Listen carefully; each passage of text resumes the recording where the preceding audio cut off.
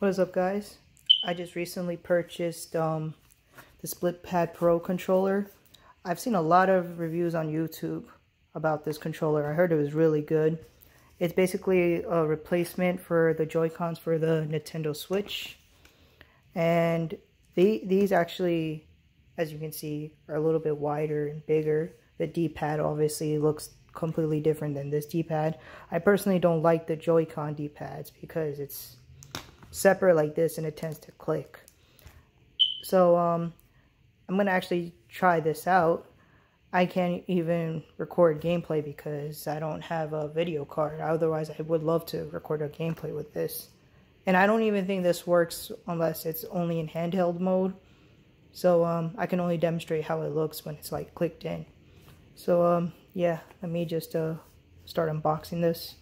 Okay, so right off the bat, here's the manual.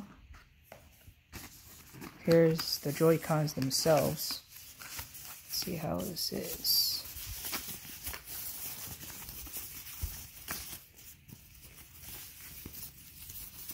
That looks sick. Pretty big size. Oh, this stick feels amazing compared to this. You see how the size difference is? This fits your thumb a lot better. I don't mind the size difference as to how it's going to look when I hold it in handheld mode, but this grip is amazing. And the buttons feel different too. There's bigger buttons. Less latency when you press it too.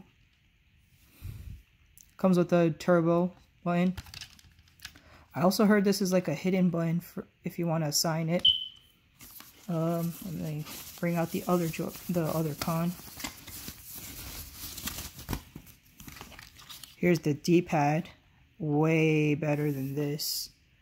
If they ever made combat games, well, they already did. They made Mortal Kombat. But if they ever like do any other combat games with this D-pad, is going to be a good game changer. And I like how they had kept the home button and the share button same power as to this.